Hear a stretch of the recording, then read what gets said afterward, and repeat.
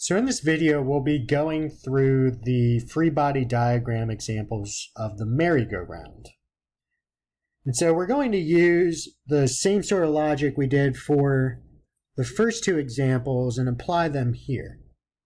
So we first want to start by drawing our coordinate system. So we're drawing it for A. It's pretty clear that we have a circle here. It's following a circular path. We're going to choose the inward direction towards the center of this circular path to be the positive R direction. We're going to choose tangent to point A and perpendicular to this R direction as the positive T direction. So the tangential direction, and that's the direction that the velocity is in at point A.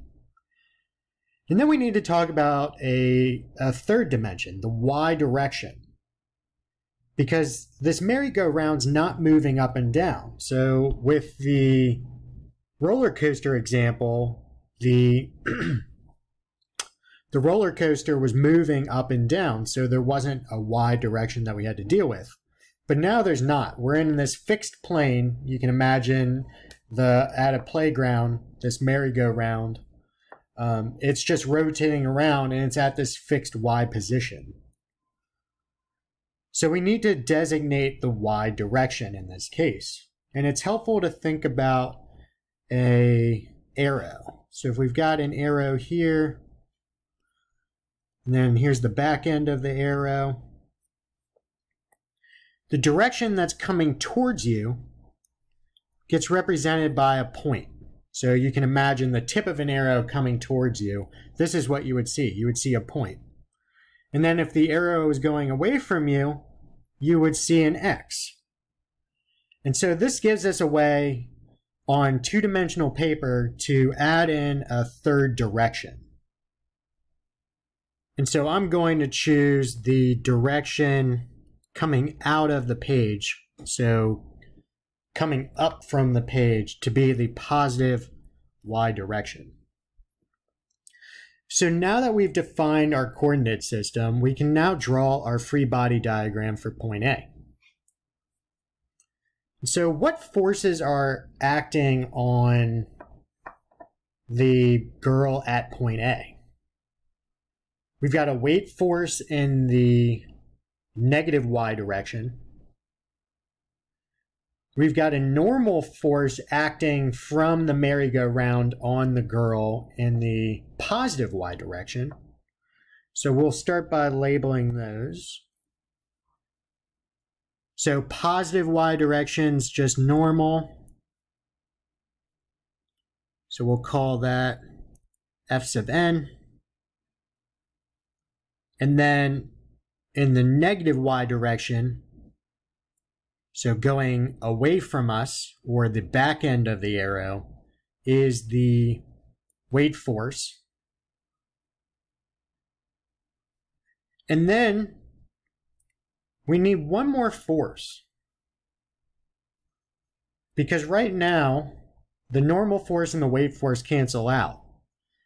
But we know that there's acceleration when we have circular motion. So we have acceleration pointing inwards towards the center of the circle. Looks like that. So we must be having a force pointing inwards. And so what would that force be? If I'm sitting on the merry-go-round, and this may have happened to you before, if you go fast enough, you slide off. But if you go slow enough, you stay right there. So something's keeping you on the merry-go-round. And it's very similar to what we deal with a block on an incline. So as you move an incline up, there comes a point when the block starts to move. But before that point, it doesn't move. So we apply that same thing here, and it's the force of static friction. That's what's keeping us on this merry-go-round. And then we reach a point where the force of static friction can't oppose, and we fly off. So coming over to our free body diagram, forgot to label this, plus t direction, and then to the inwards is the plus r direction. So we know we have a acceleration in the positive r direction, which means we need to have a net force in the positive r direction. And that force is the force of static friction. So our free body diagram is complete. And so let's take a look at this second free body diagram example. And so you may have been confused about how to draw those y direction forces in the last example. And so this example highlights how if you change the way that you're looking at the problem, you can get a better idea of what forces are acting, and it gives you an easier time with drawing the free body diagram. So in this case, instead of looking up from above, so if we're having a drone looking down, that was our first example. Now we're on the ground, and it's if you were in the same height as the girl going around in the merry-go-round. And so this is the picture that I have to the right here. And you're standing just where you are, and the girl's going around the merry-go-round like so. So now we want to start by defining our coordinate system. So again, we're going to choose to the left be the positive r direction, so in towards the center of the circle. Now, instead of the t direction for up and down, the up and down will be the positive y direction. So upwards is going to be positive y. And then finally, the direction of the velocity, that tangential direction, that's going to be going into the page being the positive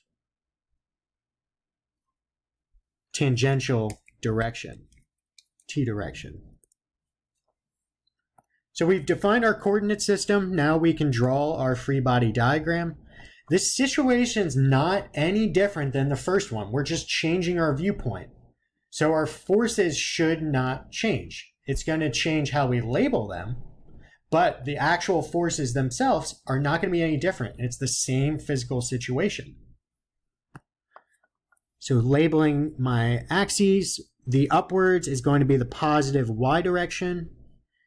Inwards, or to the left, is going to be the positive r direction, radial direction, or centripetal direction. And we can draw our forces now. So we know we have a weight force downwards in the negative y direction.